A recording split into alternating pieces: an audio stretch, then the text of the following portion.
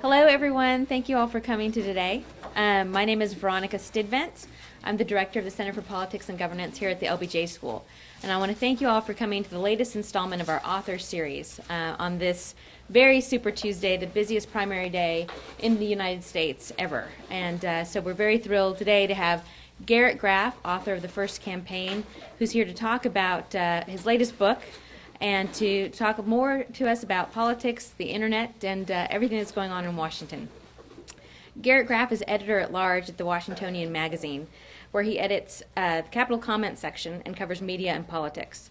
The founding editor of Fishbowl DC, a blog that covers media and journalism in Washington, he was the first blogger admitted to cover a White House press briefing. A Vermont native, he also served as a deputy national press secretary on Howard Dean's presidential campaign, and beginning in 1997 was then Governor Dean's first webmaster. He teaches journalism and new media at Georgetown University, and so we are so very pleased today to welcome Garrett Graff and to discuss his book, The First Campaign. Thank you.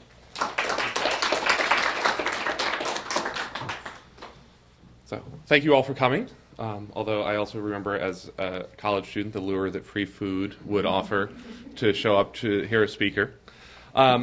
I'm very excited to be here at the LBJ School and to be here, especially today, which in at least one of the races looks like it will be the decisive day for the presidential nominating contests. Although it looks like the Democratic race will probably go on for another couple of days, if not another couple of months after today. The first campaign is my attempt to try to think about and place into some context the way that technology and globalization are reshaping the political landscape. This is a subject that I've spent a lot of time working on in my relatively brief career in politics and journalism. But in terms of this presidential race, I started thinking about it in the fall of 2005 when I was working on a piece for Washingtonian about Mark Warner, who was then the governor of Virginia and was preparing to leave. He was term limited out of the governor's mansion in Virginia and going to head off to run for president, a decision that he ended up sort of not really doing a year later, despite having basically run for president for a year up until that point. But what Warner was talking about when he was out on the trail was the idea that that politics hasn't really caught up with where our culture and our society is today.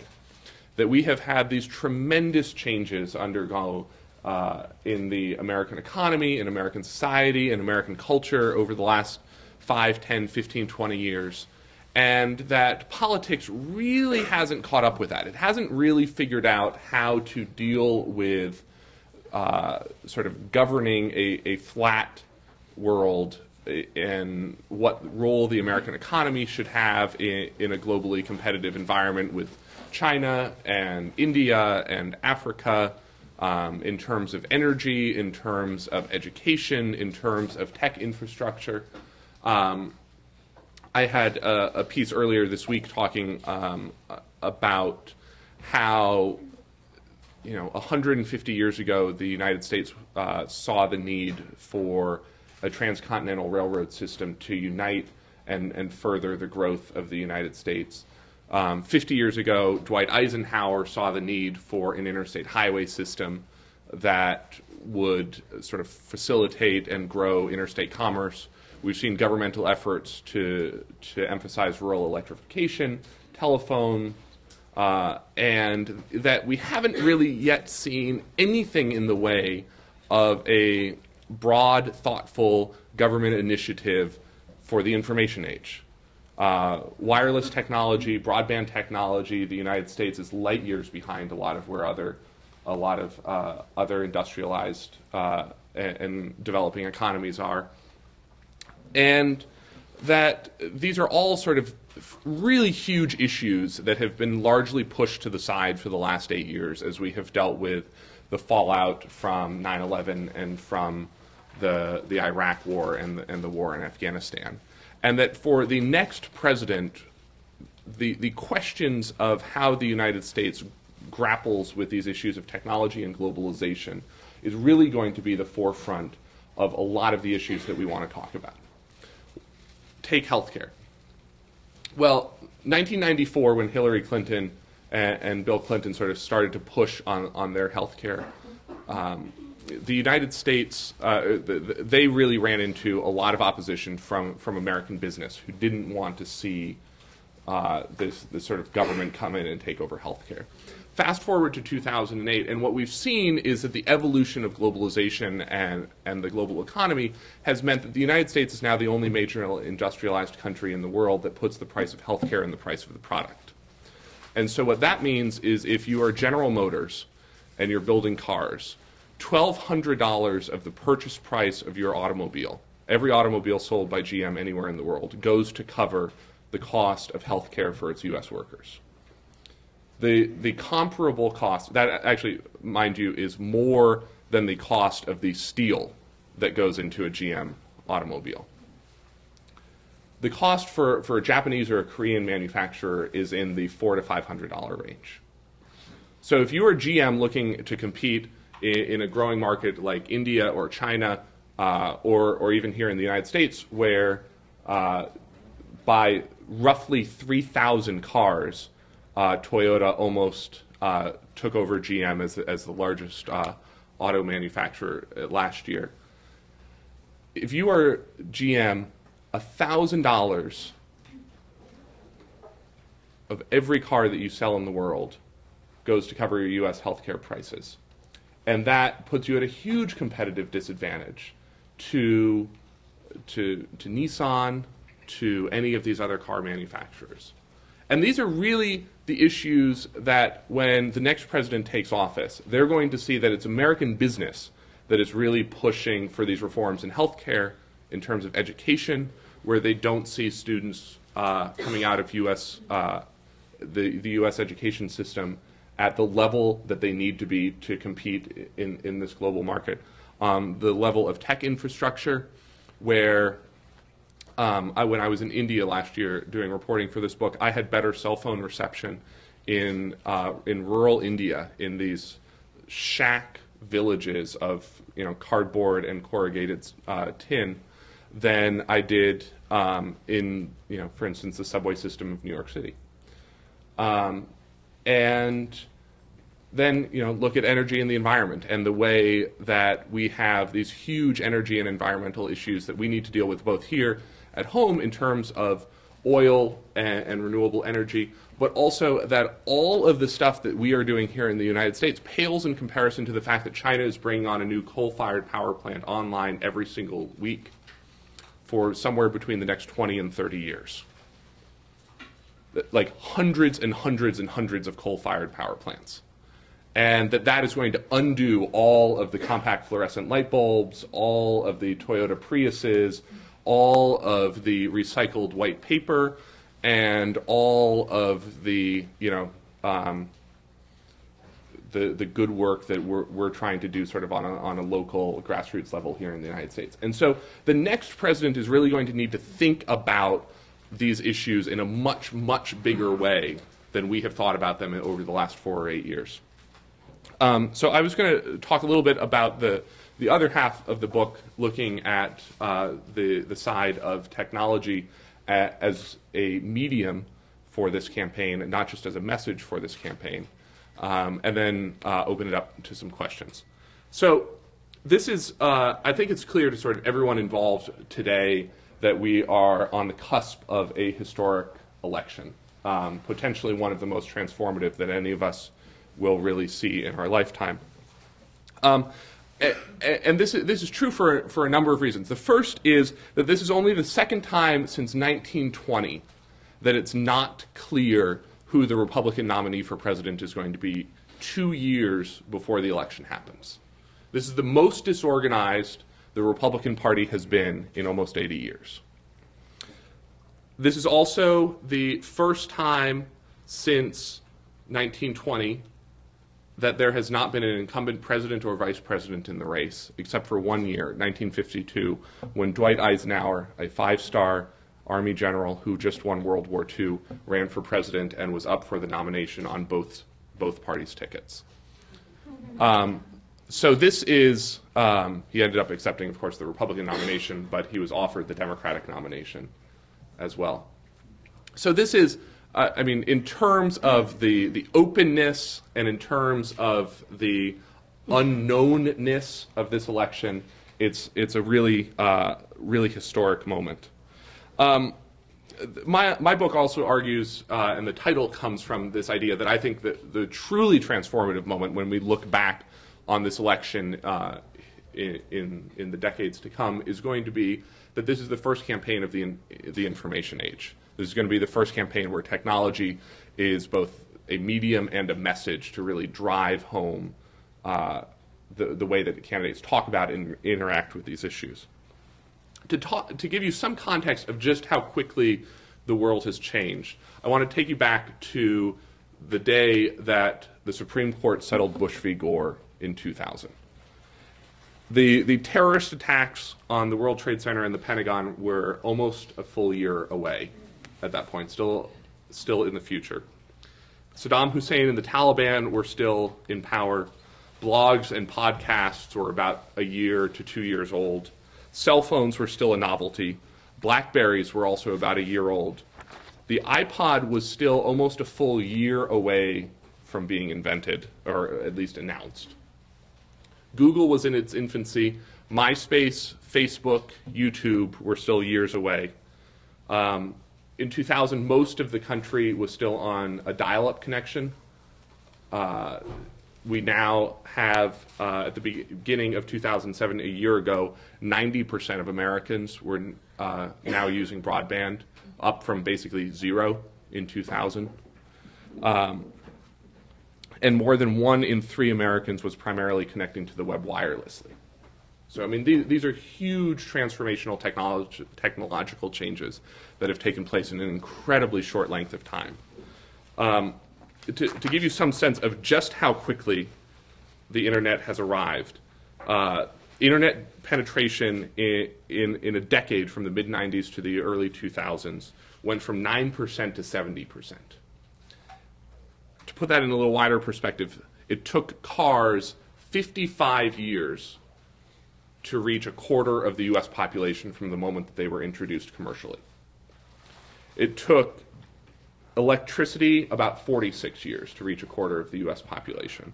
It took television 26 years, computers just 15 years, cell phones 13 years, and broadband only 6.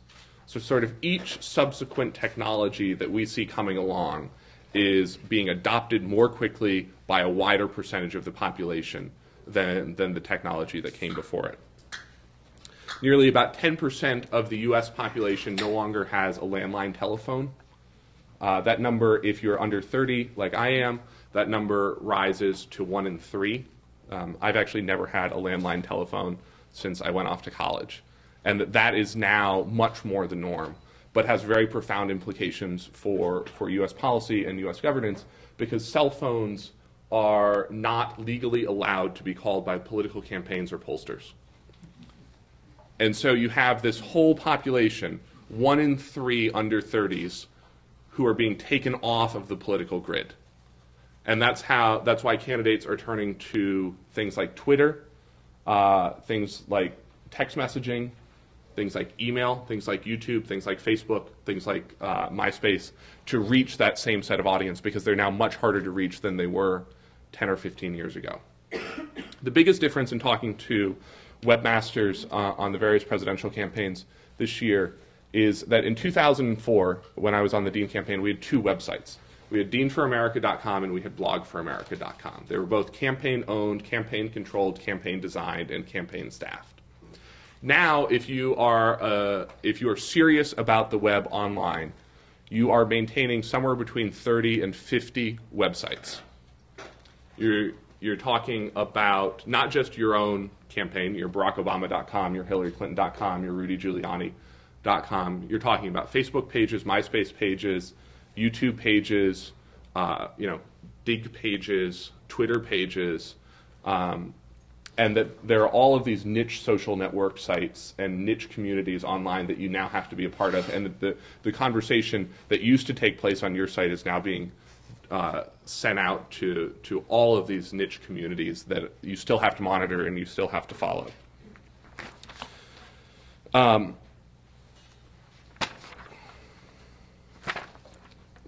You don't really need to hear any of this stuff.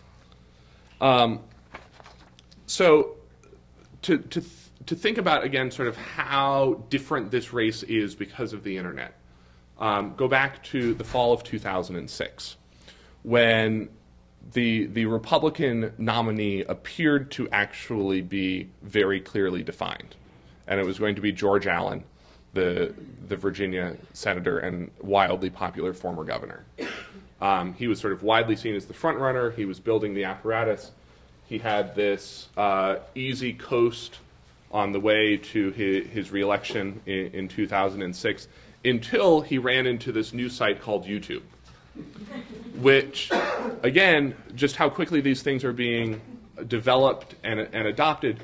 YouTube, at the beginning of 2006, didn't exist. It was in sort of vague public launch. It was not publicly known. It was basically this sort of fringe group trying, along with about 30 other sites, to figure out a way to make online video work. By the end of the election, of course, YouTube had, I think that there's a very good argument to be made, delivered the U.S. Senate to the Democrats in two key races. The first being, of course, George Allen with his macaca moment, and the second being Conrad Burns losing in Montana to John Tester. John Tester's campaign had devoted a ton of resources to following him and videotaping Burns at sort of every campaign stop and posting those videos of Conrad Burns' sort of wacky antics online, including perhaps the two most damaging videos were one where he fell asleep in a farm bill hearing in Montana while he was like sitting up at the dais. And, you know, John Tester posted this video and he said, you know, I'm not going to fall asleep during a hearing in Montana on the most important issue for most Montanans. The second was he had this video where he answered his cell phone in the middle of a rally to talk to the illegal immigrant who was doing yard work at his house in Virginia, and sort of starts joking with the crowd about how he's not really sure this guy has a green card, and that this is you know, his like crazy little guy that he's got running around his homestead in Virginia, which of course, you know, is probably not a good joke to have anyway, but certainly a bad one if you are at the time the Republican senator sort of most leading the charge on illegal immigration. That to sort of expose this, it's not really hypocrisy exactly, but sort of this uncomfortable tension in Conrad Burns' life helped to lead John Tester to defeat him at the polls. And so the Democrats took the Senate in a 51-49 race, where two races were basically decided by the impact of YouTube. And you know, I think that today, when at long last we may have a Republican nominee, it's particularly amusing to look back on the fact that if George Allen had not campaigned for re-election, but instead spent the last 5 months of the race lying on a beach in the Bahamas, he would probably be the Republican nominee for president today. But that by going out on the campaign trail and campaigning and getting caught on YouTube, George Allen's political career is basically finished. That since 2006, of course, we've entered this much, much larger playing field of the presidential race. And to see just how much the presidential race has been transformed by technology, look only at the way that each candidate chose to announce that they were going to run. John Edwards announced with a text message to his supporters' cell phones saying, check out johnedwards.com, I've got a special announcement, the evening before he officially announced in New Orleans. Barack Obama, this first-term, little-known senator from the state of Illinois, sent out an email to his supporters saying, click on this link, I've got a video message for you. And most people who were on his email list saw that video of him talking online, announcing that he was interested in running for president. It wasn't his announcement, it was his announcement that he was interested in running for president. Before they had read a single newspaper article or a single media report that Barack Obama was going to get into the race. Fast forward a couple of days later, Hillary Clinton announces online in a video that she's posting. And whether or not the candidates like it, every minute since then, people have been watching. There were bloggers on John Edwards' press plane when he did his announcement tour. There have been people following and recording the candidates at YouTube or on YouTube throughout the campaign, and we're entering sort of what I call the Miranda era of presidential politics, where anything you say can and will be used against you. And probably in most cases, what is so interesting about how quickly that this is happening is that this video and these bloggers are getting the information online even before the candidates are finished saying it. That you can be passing around YouTube clips even before a candidate has finished a speech in a given location. Just thinking back to 2004 and how primitive the technologies that the Dean campaign was using at the time, it could have taken us, it did take us on many occasions, almost all day, to get audio back from an event and get it cut and get it edited and get it online. And now, basically your run-of-the-mill cell phone can capture video and post it to YouTube live from any event. As I lay out in much greater depth in the book, I think that there are 4 tools that are really going to reshape this presidential election and the next couple of elections.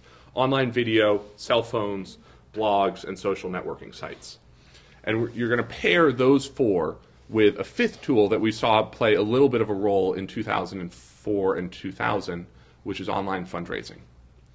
And that Barack Obama's campaign is competitive with Hillary Clinton today and will be competitive with Hillary Clinton tomorrow, regardless of tonight's outcome, thanks entirely to small dollar online fundraising. Barack Obama in January raised $28 million online out of $32 million total that he raised. All but about 12% of Barack Obama's money at this point is coming through small dollars online. To put that number a little bit in perspective, $28 million, roughly $1 million a day, is more in the month of January than Howard Dean raised online in his entire presidential campaign in 2004. It's also more than twice what Hillary Clinton raised in the month of January, just in Barack's online money. And the beauty of the way that these 2 campaigns have built their systems is that Hillary raised a ton of money up front through very large maximum dollar donors. And that Barack Obama built this 600,000 person small dollar fundraising list. He got 170,000 new contributors in January alone. That those are people who are giving $25, $50, $100 at a time. And that every time that they get excited about Barack Obama, they can go back and donate another $25, $50, or $100. Whereas every time Hillary Clinton needs more money, she has to go out and find new $2,000 donors. That Barack Obama already has nearly 600,000 people who can contribute, for the most part, thousands of more dollars to his campaign. Whereas each time Hillary needs to raise money, she's having to go out and find new supporters to create the same small dollar online fundraising base that Barack has created. And that I think that if Barack Obama wins the nomination, it will be solely because of his online small dollar fundraising base.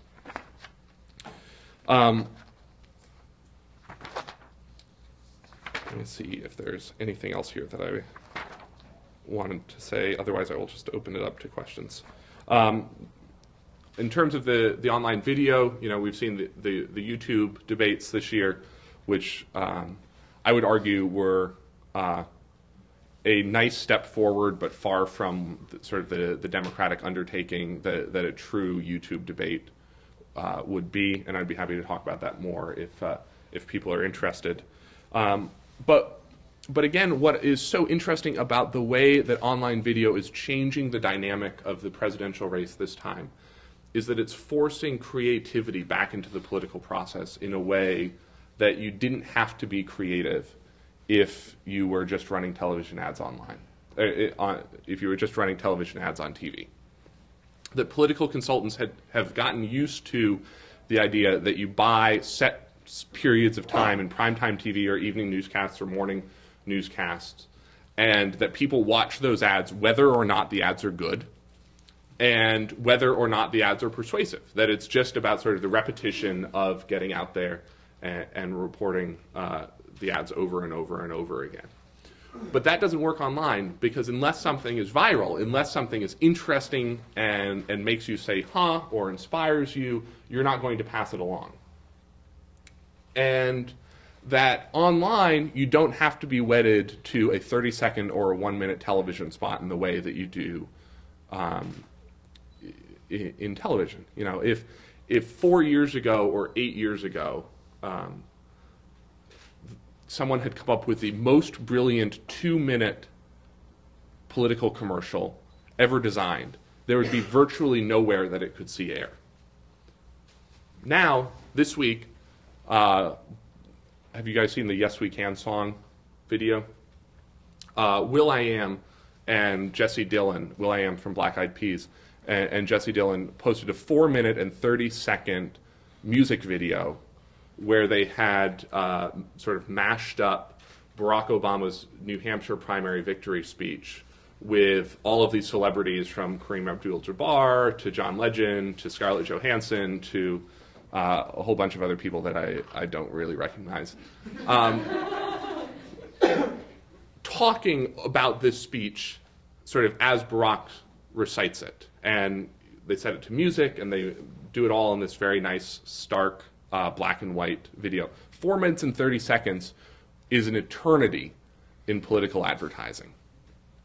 And it came out on Friday, and I think it's basically 500,000 people a day are watching it right now, and it's exploding in a way that I was just going through my friends' Facebook statuses, and I have 4 or 5 friends who have some version of Yes We Can as their Facebook status right now. And that's really where this campaign is going to be won or lost. And certainly if you are Barack Obama, who is winning with voters under 30 by 40 to 50 points in each primary, this is the demographic where you're going to win or lose this election. And that, as I argue, I think this is going to be the first campaign that is really transformed by technology at every level. And that certainly as we get into talking more about the issues, we're going to be seeing more of technology as a medium, as a message, and not just as a medium, as we have seen it thus far. But I think that it is certainly clear to anyone who is paying attention today that this really is the first campaign of a new era. And so with that, I'll open it up and take questions or comments or, yeah. So I guess when advertising, television advertising, let's say, first started, it gave us consumer information. And that sort of moved till eventually it doesn't really give you consumer information, it just sort of gives you product awareness. Mm-hmm. And in the same sense, sort of to what extent does that apply to, say, a YouTube video? Whereas first you had, Conrad Burns suddenly being revealed as someone who was maybe a hypocrite, and you had the macaca. This is giving the political consumer something closer to perfect information. Mm-hmm. Whereas a Yes We Can video doesn't give me perfect information because it is now you know, it's something to pull at heartstrings and to, it's different. Yep. No, and this is where, you know, viral videos fall into sort of two categories. Either they're funny and you want to pass them along, see Miss South Carolina in the Miss America or Miss Teen America pageant, or they're educational. And that there are all sorts of ways that YouTube is being used today that we haven't even yet really figured out. One of the most interesting ways, sort of leaving the U.S. political race, is Al-Qaeda is actually one of the most sophisticated users of YouTube and online video of anyone anywhere in the world. They have done a remarkably impressive job of posting videos of bombings, of hostages, of U.S. soldiers being killed in Iraq on YouTube and on similar video sharing sites both here and in the Islamic world. The difference being, if you go off of YouTube and you go to the Islamist sites, there's the same videos that you can get on YouTube, but right next to the videos there's a big donate here button. And so Al-Qaeda is turning to YouTube as a really easy way to do the exact same thing that Barack Obama is doing here, which is build a small dollar online fundraising base, where every time you get inspired by an Al-Qaeda bombing video on an Islamist website, you can click and give them another $25. And so what we really, you know, I think a lot of what we are seeing right now, we don't really understand the true power of, and we don't really understand the best ways to be using it.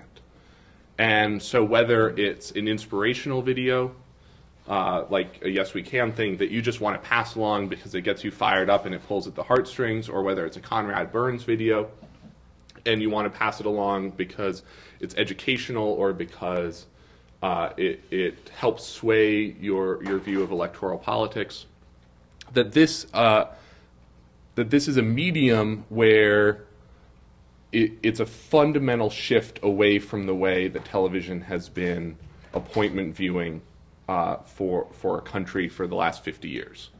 That we don't know, to give you a couple of numbers here and just sort of how much television is changing to online video.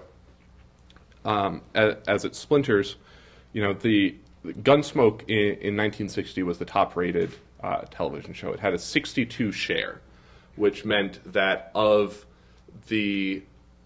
all of the televisions on in the country at a given moment, 62% of them were tuned into Gunsmoke when Gunsmoke was on.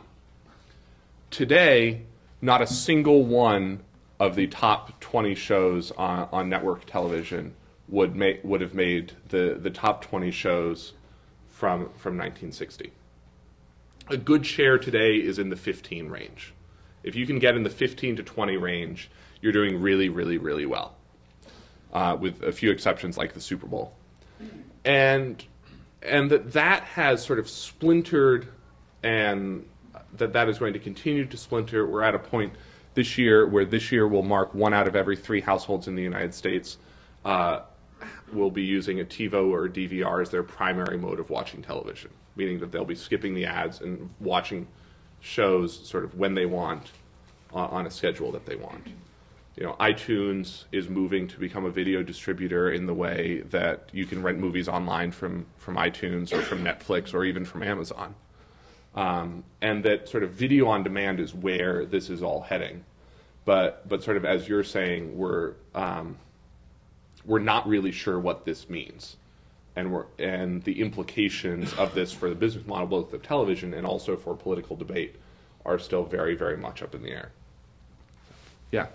Following the question, could you make some comments about the potential for dirty tricksters Sure. to use YouTube? Sure. Just go back 4 years.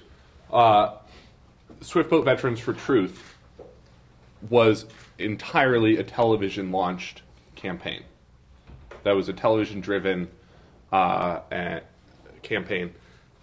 Today, that looks incredibly outdated. There's no reason that you need to raise hundreds of thousands of dollars to put an ad on TV if you want to share something terribly wrong. The thing that we were talking about actually over breakfast is there's a rumor online that is incredibly pervasive and also incredibly false that Barack Obama is a Muslim and was educated in Indonesian madrasa. And that it's now so much easier to spread false information online in ways that you never could have 4 years ago.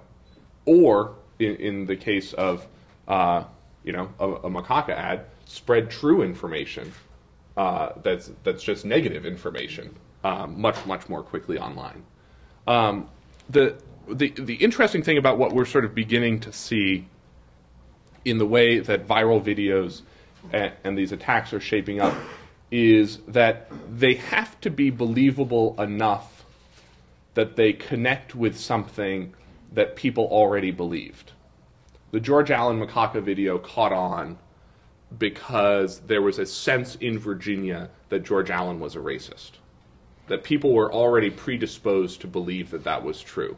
And so this video, this moment that sort of caught everyone by surprise when it happened, connected with something that people already believed. Let me give you an example that I think we will see at some point this year. Take a video of, I'll presuppose here that Barack Obama is the nominee.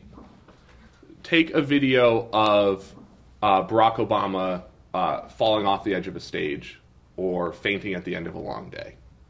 I think that that's going to have very little impact on Barack Obama's campaign. The exact same video in the exact same situation with John McCain could upend John McCain's presidential run.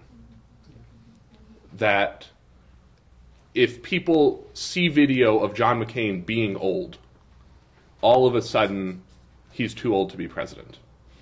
And so you have to sort of think about in terms of the gotcha politics that are going to take place online is that it needs to be the most powerful and most devastating attacks, true or false online, are going to be the ones that most people are predisposed to believe anyway.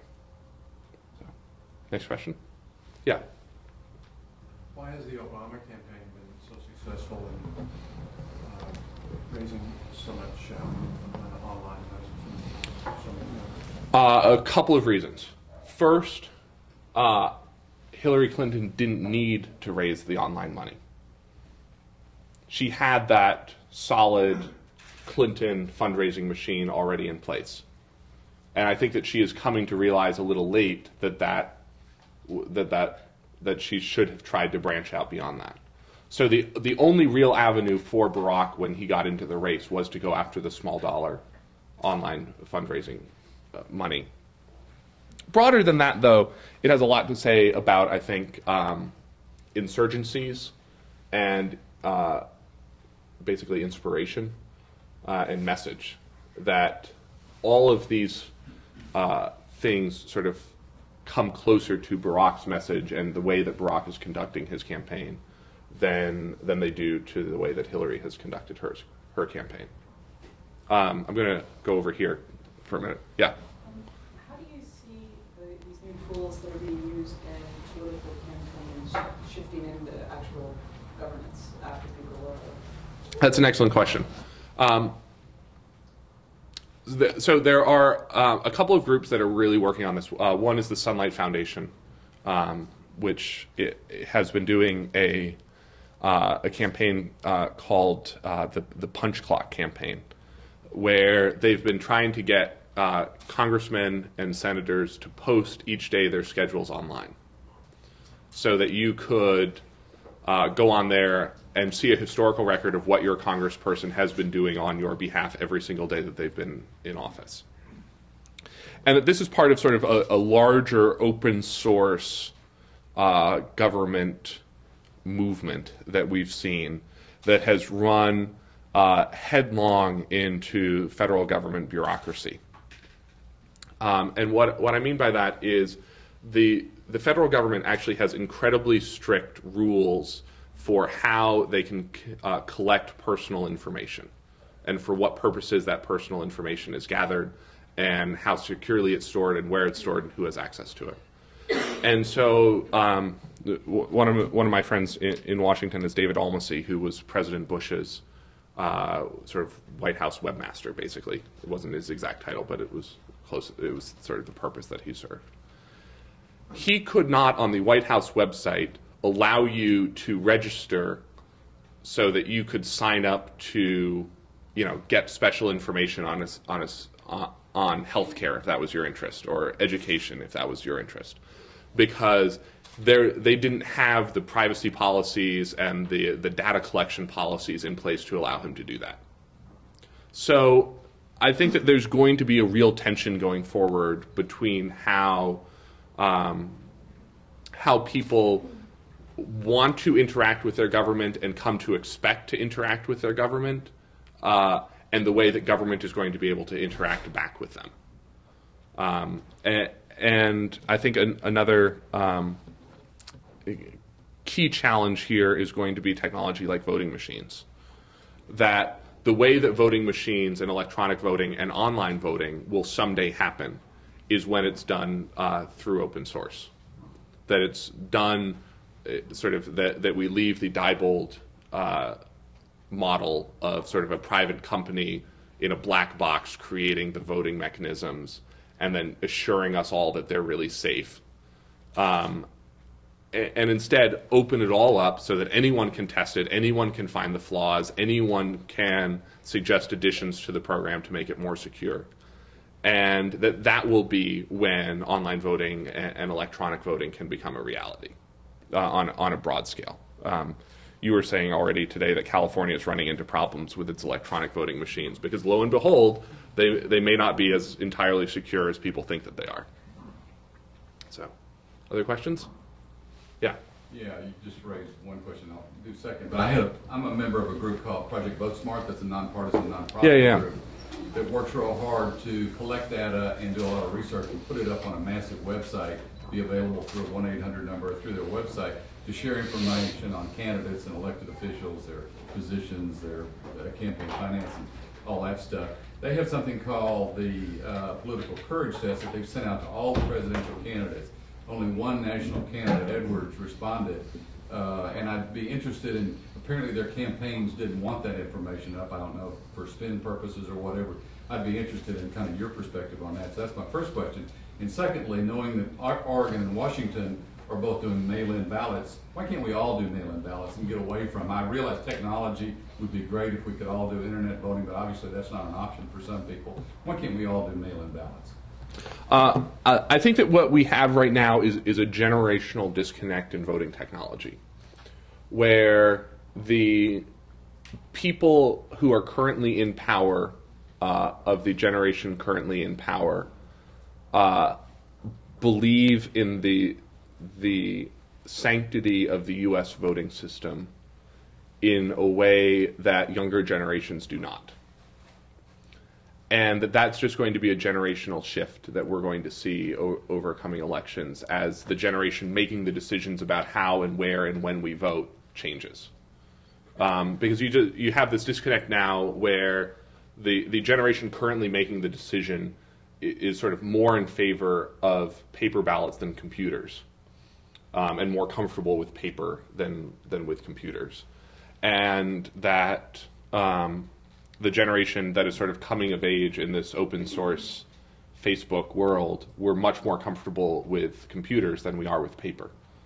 And that it's just going to be a process of figuring out the ways that this can sort of meld one onto the other.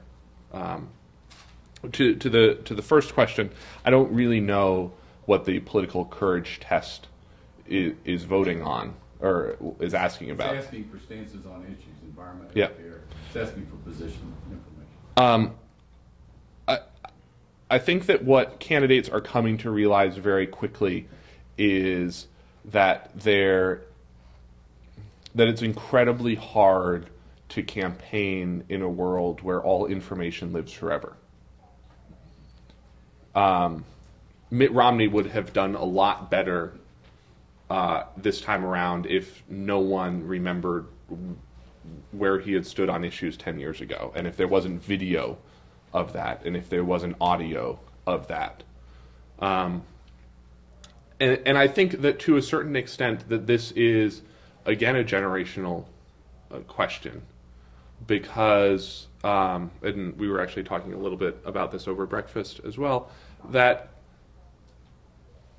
sort of the generation that's coming up, I was asking, what's going to happen to all of the photos on Facebook right now? Every photo that gets posted to Facebook is there forever and ever and ever. It will never be destroyed. And so what's going to happen 30 years from now when the generation who started posting Facebook photos in high school starts running for office, and then you start having all of these Facebook albums? And there are sort of two ways to think about this. One is, would we have ever elected George W. Bush president if we had had his Facebook albums from his years in Skull and Bones and at Deke, at Yale? The flip side is that this could be sort of the end of gotcha politics. Paris Hilton's sex tape was amazing and a huge hit online because it was the first sex tape to really come out. Sort of every subsequent sex tape is much less interesting.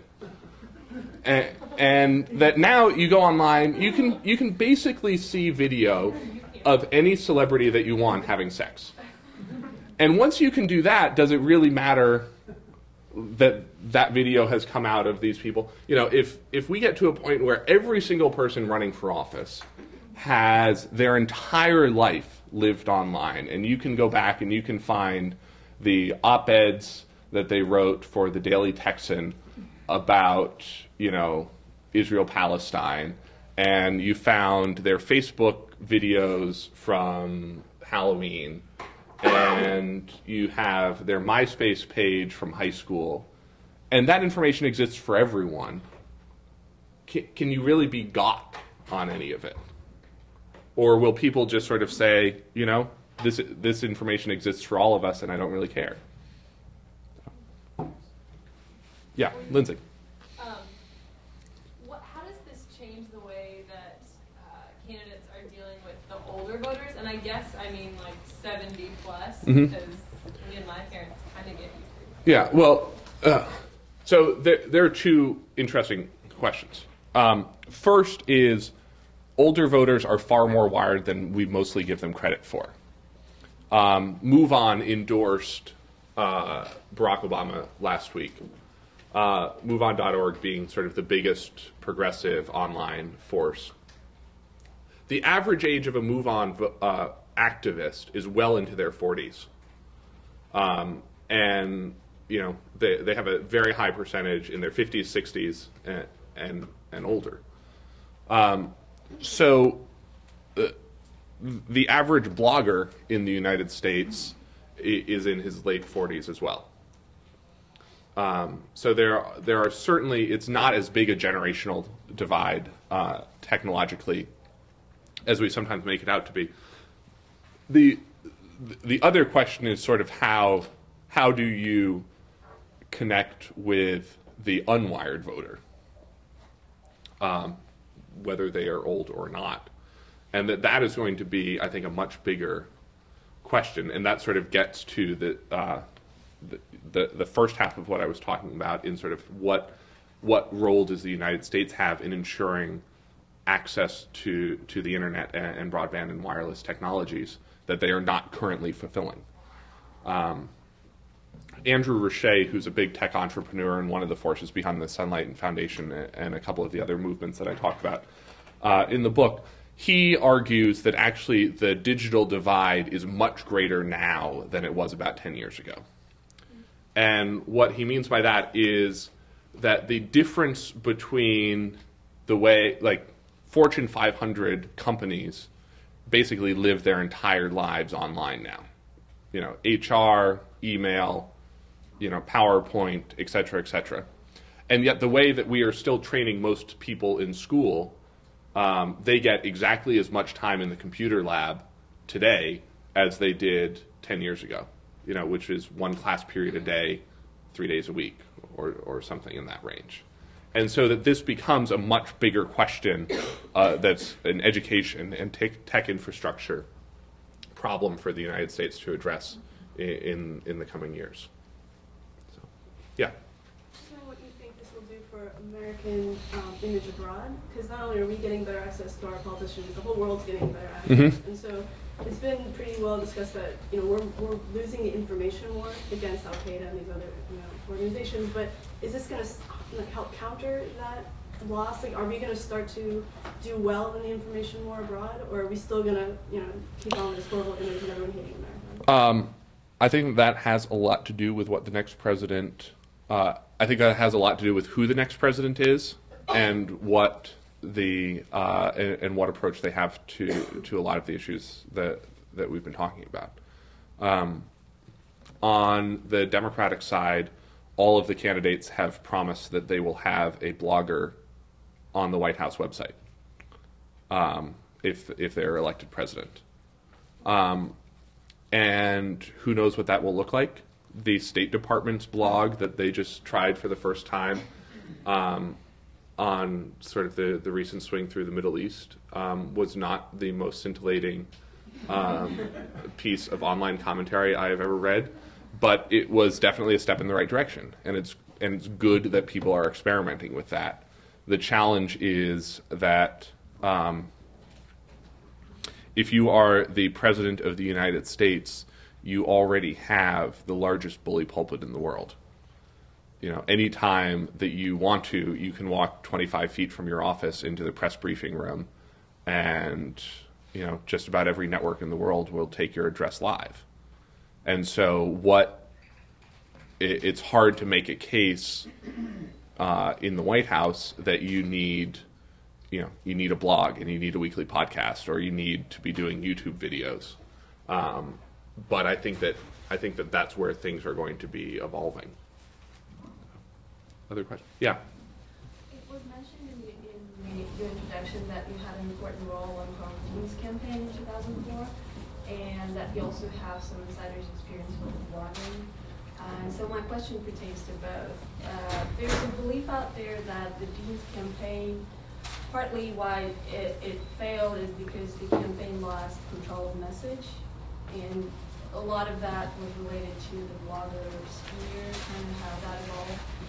So could you please comment on that statement and maybe disprove or confirm it? And my second question is, thinking to the campaign 2008, how would you compare how the blogosphere is behaving towards the current contenders? And so what's going on? Did the campaigns learn to manage to control the message, or did the bloggers lose interest and just doing something else? I think that the Dean campaign's challenge, and this is a topic that I can talk about for days on end. I think it was less a challenge of the campaign message and more a disconnect between the candidate and the campaign. That the campaign was this huge online freewheeling crazy force, and the candidate was different than that, and that was a tension in the leadership of the campaign that was never properly addressed. There were a lot of times where Joe Trippi, the campaign manager, and Howard Dean, the candidate, were running different campaigns.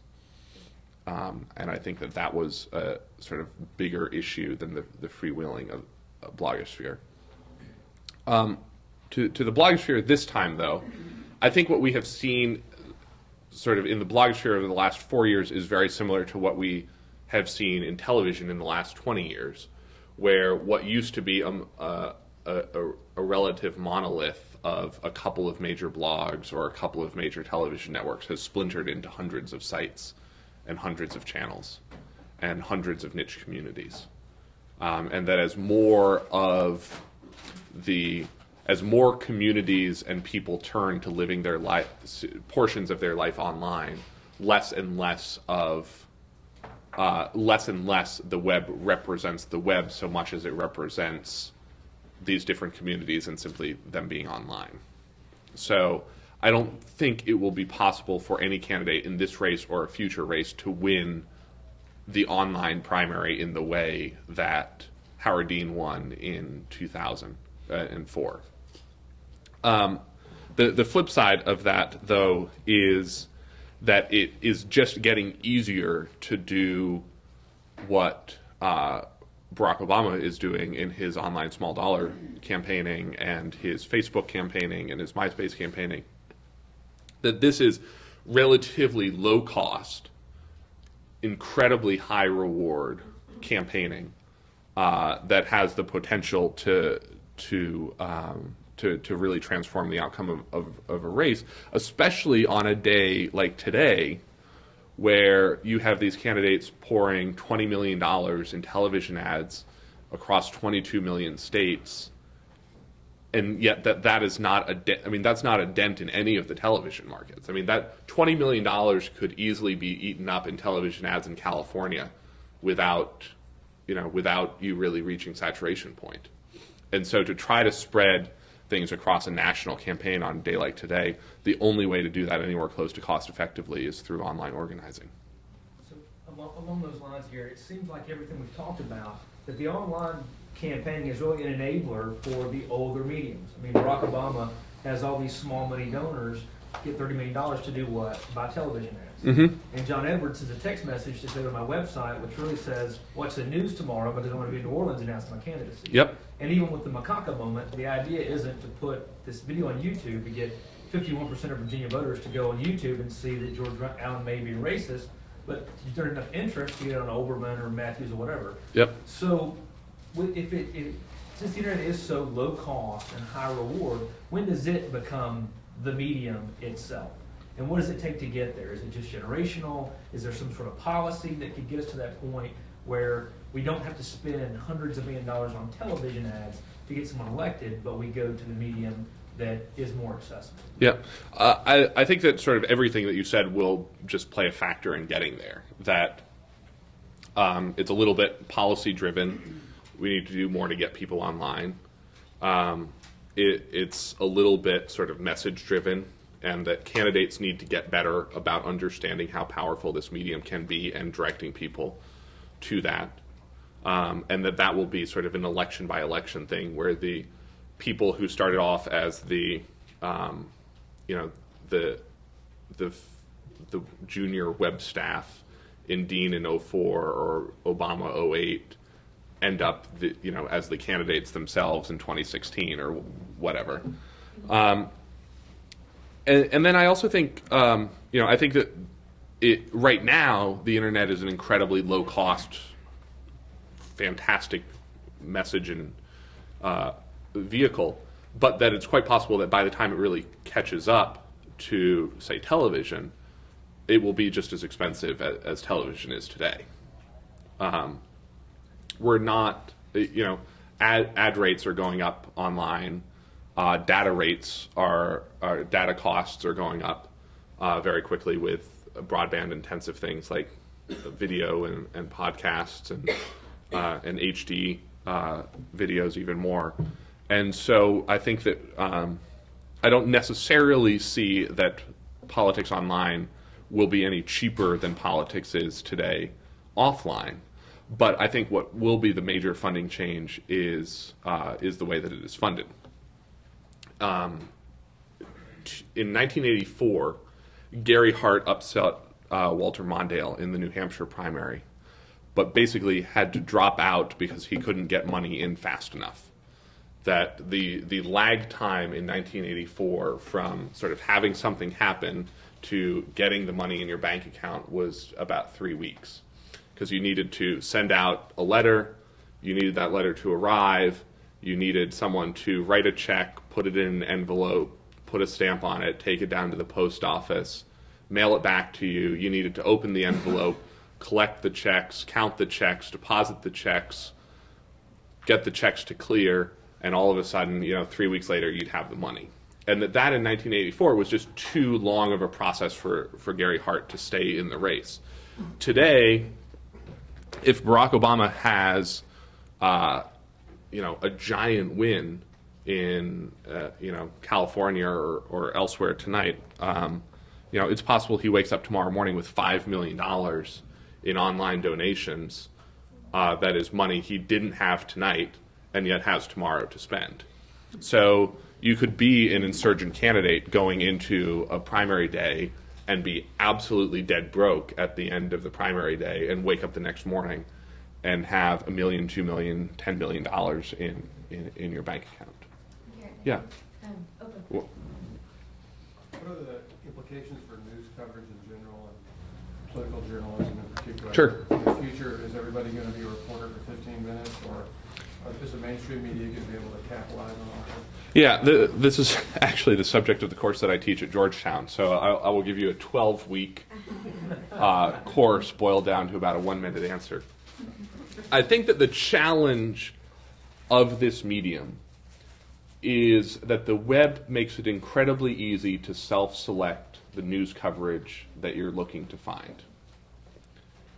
If you 10 years ago were watching the evening news or you were reading the morning newspaper, you would be confronted with news that you didn't necessarily want to hear and that didn't necessarily comport with your pre-existing beliefs. The challenge, especially in blogging communities, is that you can get your news today only from sites whose viewpoints you already agree with. So if you think that the Bush administration is the worst thing that has ever happened in human history, there are websites online that will filter every single thing that happens anywhere in the world through that prism. And you can only get your news directly from them. If, on the other hand, you want to get, you think that the Bush administration is the greatest thing that has ever happened to the United States and that Bush should be up on Mount Rushmore, there are certainly websites that you can go to that will filter all of the news specifically through that juncture. And that I think that this is a big problem for public policy and debate because Jim Fallows, who's an editor at The Atlantic, says that the challenge that we have is that our generation no longer has agreeable truths. That an important part of public policy and public debate is that you have to have a starting point that you agree on. Is Social Security going to go bankrupt in 2020 or 2040? I need to answer that question before I can go about solving the question of Social Security. Does Iraq have weapons of mass destruction? I need to solve that question before I can figure out whether I need to invade Iraq to deal with their weapons of mass destruction. And that if we no longer have agreeable truths and we no longer have starting points for public discourse and public debate, that this is going to be a huge problem for our generation going forward. And I think that that's what makes the work that journalists and PR people and schools like LBJ so important in this new environment, is that it's really going to be up to us to figure out the ways in the next decade to ensure that people are getting the news that they need to get and getting the information that they need to get in order to be informed citizens in the digital world. So I think on that note, yeah. We're out of time for questions, but I did want to thank Garrett Graff for coming by. His book is The First Campaign. And so thank you so much for all of your comments.